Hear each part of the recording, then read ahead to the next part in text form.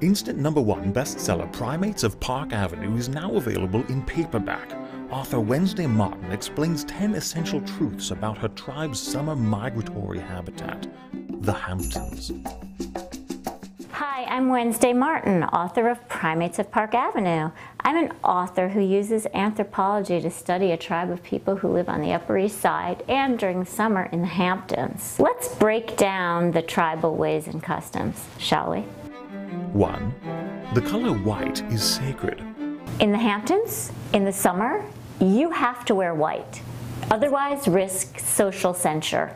There's off-white, eggshell white, cloud white, decorator white, white white, ecru.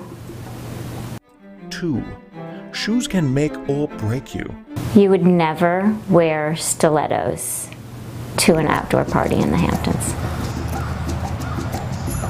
Women in the Hamptons favor platforms and flatforms for 2 reasons. First of all, they make you look tall and thin. Second of all, they allow you to navigate the grass with grace and style.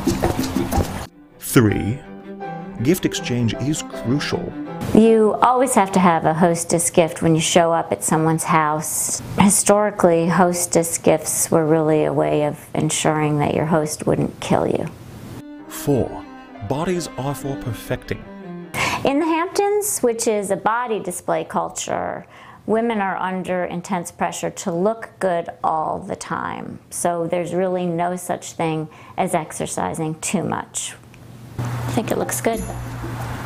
You could be part of the Physique 57 tribe, Tracy Anderson tribe, AKT tribe, Soul Cycle tribe, Flywheel tribe.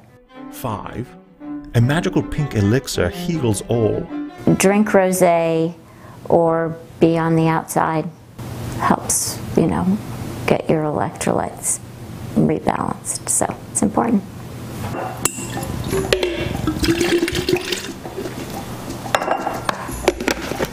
What? So be sure to pick up Primates of Park Avenue wherever books are sold.